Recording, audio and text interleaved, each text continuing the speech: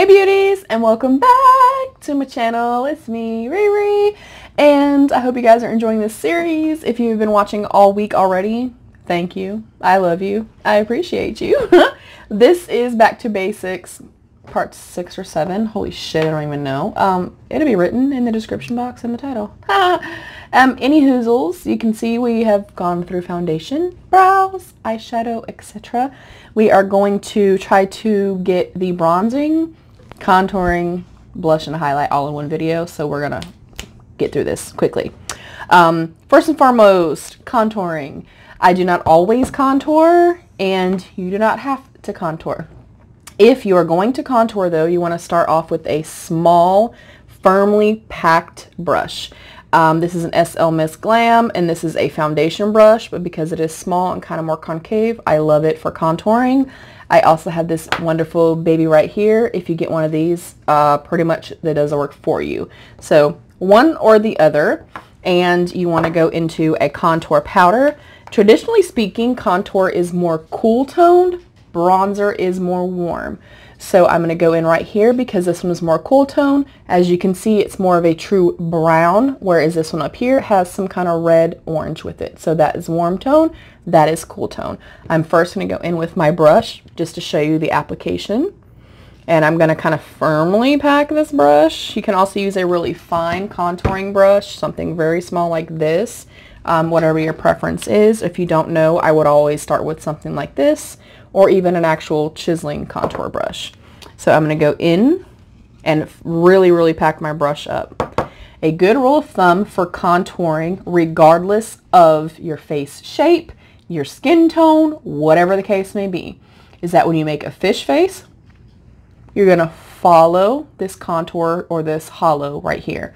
So you're going to make a fish face, and from that line up is where you want to contour. Another really good rule of thumb is you can kind of take a piece of paper, plastic, whatever the case may be, and form a line from the very top of the ear and come all the way down to the corner of the mouth. For myself personally, or anyone that is a little bit more mature, older, or you have a lot of problems with your smile lines kind of creasing or collecting product, I don't go past the center of my eye with my contour shade. So you can come right here, again starting at the very top, and for me I only come to the center of my eye, and I'm kind of firmly, and it's going to look crazy and really muddy at first, I'm going to kind of pull up into the hairline. We always want everything to go into the hairline, you guys. We want everything to really blend out well. And then I'm going to come across to the very center of my eye, and I'm not going to pass that line. So now you can see when I move my card, bam, honey, we already got some chiseling that's going on, okay? So that is the first method. Super duper easy. I'm also going to try with this right here. I absolutely love this brush. I load up pretty much both ends of it. And same exact principle. You can either do a fish face and then follow above that line. I'm a fluffy girl, so you don't really see the concaves in my cheeks. But you can either do that, or again, follow the very top part of the ear and bring it down to the corner of the mouth. Again, I do not go past the center of my eye, only because I don't like product in here. It's just not flattering.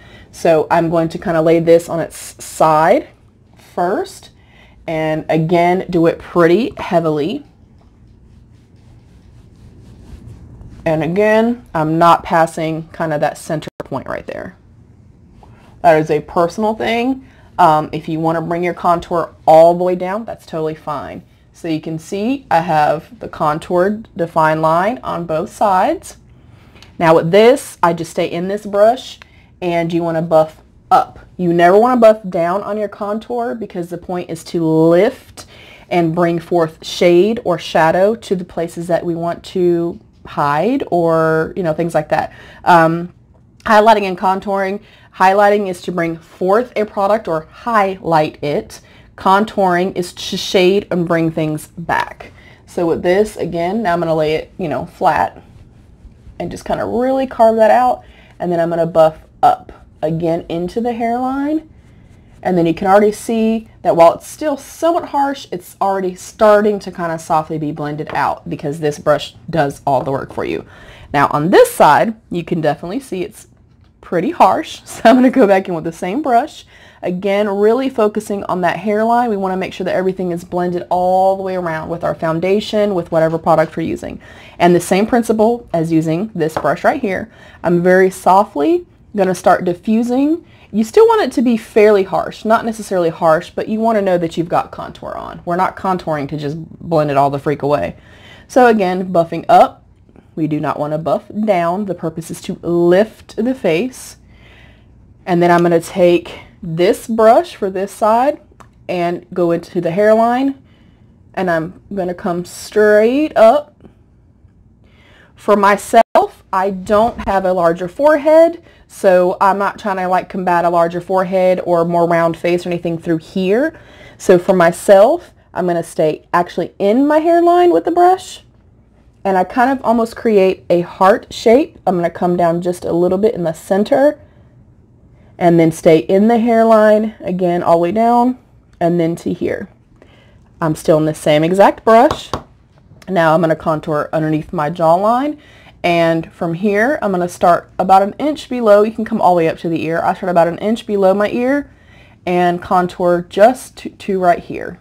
That's all I feel like I need. If you want to contour all the way around, by all means you can contour all the way around. You want to make sure that you stay under the jawline, because if you bring the shade above the jawline, you're going to create a 5 o'clock shadow, and it ain't cute. Okay, so buff very softly, and then once I kind of lay that line down, I'm then going to blend slowly down the same way that I blended here in an upward motion. So I'm going to blend down. I'm going to go back into this. I'm going to come right under here. This is probably not the best angle. I'm going to come right here, but I'm going in a moon shape. Like I'm going back and forth like this. And then I'm going to come down both sides very, very softly. I don't want an actual kind of direct line. I just want that little bit of a shadow. So you can see that it creates that shadow, and it just gives me that nice chiseled jawline that I don't have. And you can see the difference over here. So we're going to go back into this one, and I'll show you what I do with that. Same exact thing. I load up the top of the brush and the sides of the brush. So with the flat part of the brush, I'm again going to go into my hairline. I'm staying as close as I can to my actual hairline.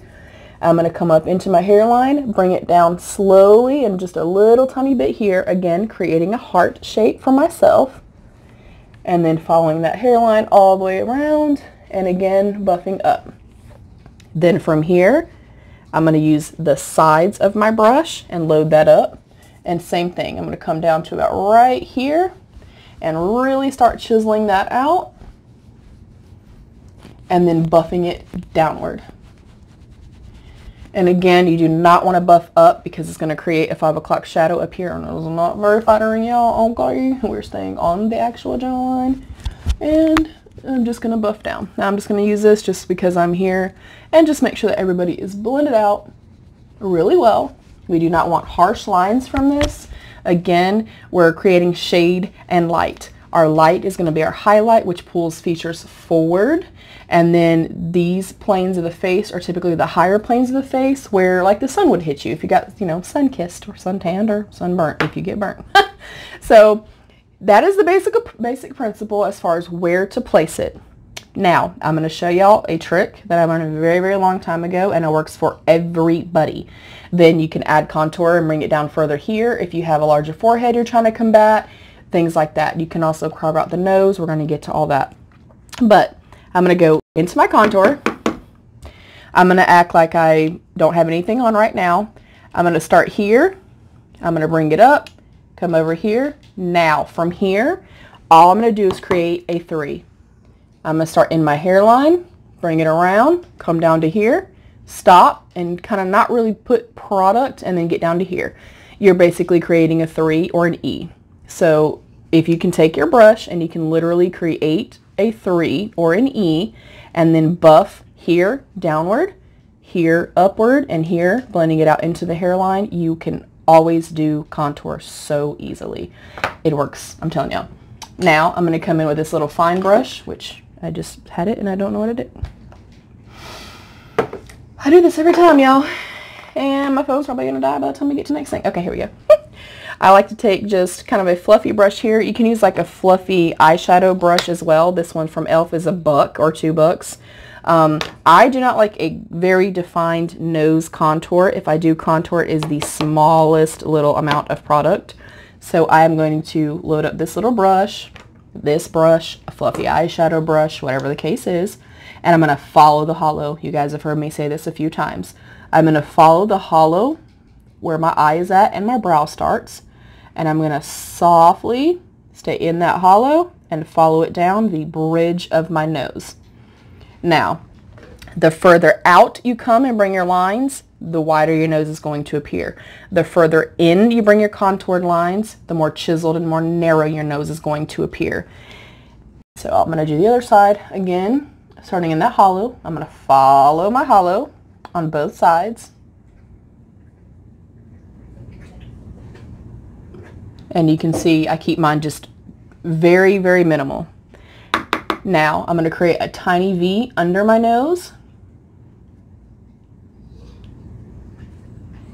Now, if a person has a larger nose, what I'm looking at now is the very center of their nose. I'm not focusing on if the nose is too broad, too round, whatever the case may be. And then I'm going to take a clean brush, follow my hollow again, the same way we would use our fluffy brush or a blending brush when creating shadow looks. And I am just going to softly buff that out.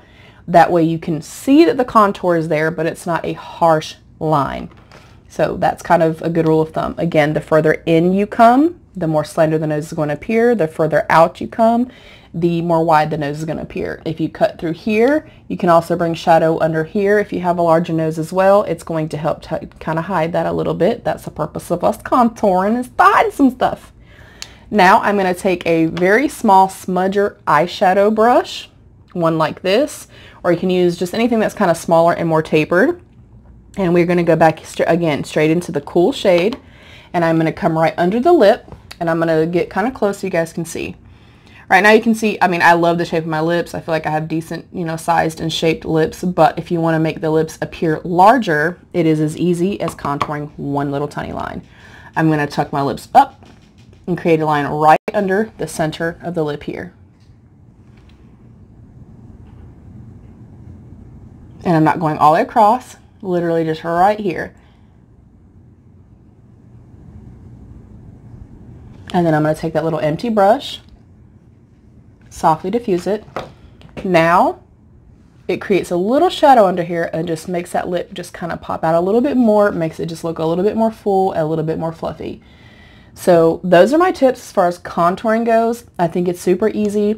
I think that if you literally can create a 3 and do your cool tone first, and your lines are going to be, slightly smaller and they're not going to be quite as buffed or diffused out, you can do a contour. Again, start at the forehead here, create your 3 and come all the way down. You're going to buff the jawline down, the cheek line up.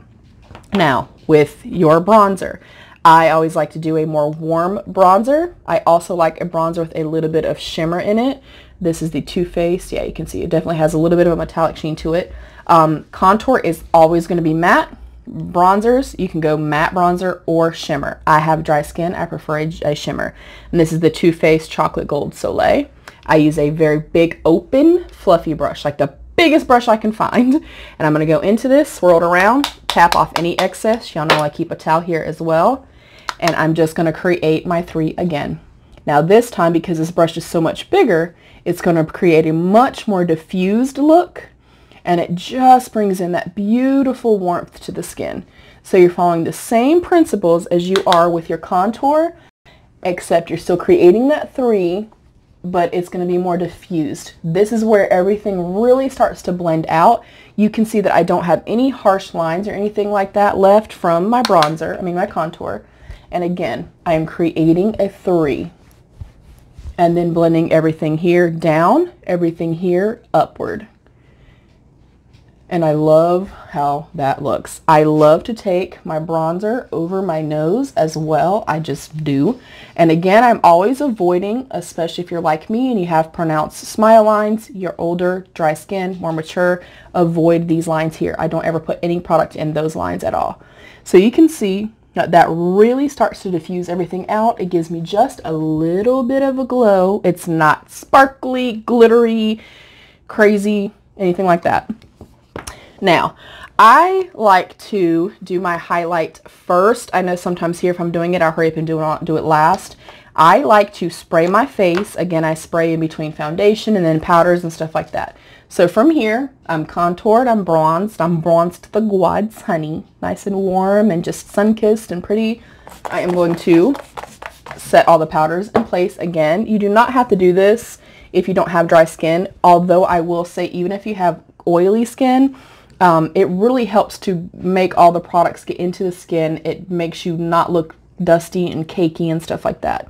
So I'm going to go in, this is an actual foundation brush. It is a Luxie 660, but it's nice and domed and super open and fluffy. This is one of my favorite for highlighting. And I'm going in with the Fenty Kilowatt in Hustler, baby. It is a beautiful gold. If you have kind of light to medium and lighter, you want to stay away from darker golds, darker bronzes and stuff like that. If you have beautiful deep skin, medium to deep skin, very warm skin, you can go for golds, deeper golds, bronzes, coppers, etc. On beautiful fair skin, I like to use more of an icy kind of silvery highlight or a very soft pink or very soft champagne. So I'm going to load up just the tip of the brush, tap off any excess. Now again, highlighting is to bring forth a feature. We're going to highlight it. We want it to be prominent. So that's going to be the high planes of the face. I like to put it just on the tip of my nose, and I like to kind of brush it out a little bit. I do a little dusting up here at the bridge. I do not make one stark line of highlight. I feel like that takes away the purpose of you trying to contour or slenderize the nose or make the nose appear smaller, because when there's a line straight down the nose, that's all the person's going to look at is that strip that's right there. It's going to make your nose look elongated. When I highlight, again, I do a soft little bit right here and then the tip of my nose, and then I do like to diffuse it out with either a clean brush or my fingers. Then we're going to take it and just the high planes of the cheek. So right above where our contour and stuff like that is at.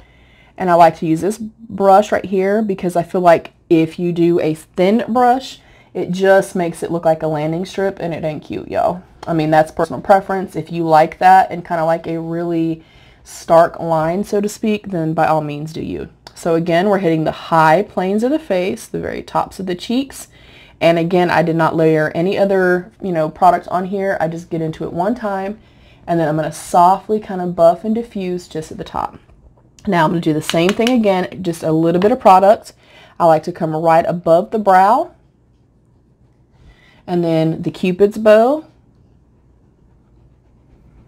and that's it. I don't personally like to put a bunch down here and then in the center of my face. For me, personally, I feel like it looks sweaty, oily, greasy, and I do not like it. Especially on me by the end of the day, or anybody that has oily skin. These particular spots, like your T-zone and stuff like that, if they already sweat, putting all that highlight there is just going to add to that, and it is not attractive. Okay? So again, very high points of the face, high points of the cheeks. I like to really softly diffuse it. I do just the tip of my nose and a tiny little doop right there. Cupid's bow, and then right there as well, and that's it as far as highlight goes. After I do my highlight, I'm spraying again. This is going to make sure again that the highlight kind of gets into the skin, it becomes one with the skin, and it's not sitting on the skin, it's going into the skin, and you can see it really makes that kind of just in your face. It's gorgeous. Now I'm going to go to blush, and you can do either or. You can do your blush first, then your highlight, but I always spray in between and then do it this way.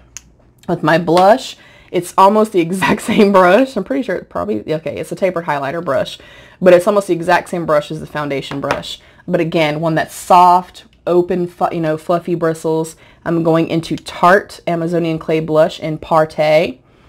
I'm going to load up my brush. Again, tap off any excess. Again, for me, I do not put any product in my smile lines at all. So I like to smile, find the natural apple of my cheek, and do a circular buffing motion on both sides, and that's going to take off kind of the bulk of the product. And then I'm going to load my brush back up, but softly, and then I'm softly going to come right under where I just did my highlight at. So apples of the cheeks, and come all the way up. Apples of my cheeks, and come all the way up. I feel like when I do it this way, I also like blush across my nose and into my hairline.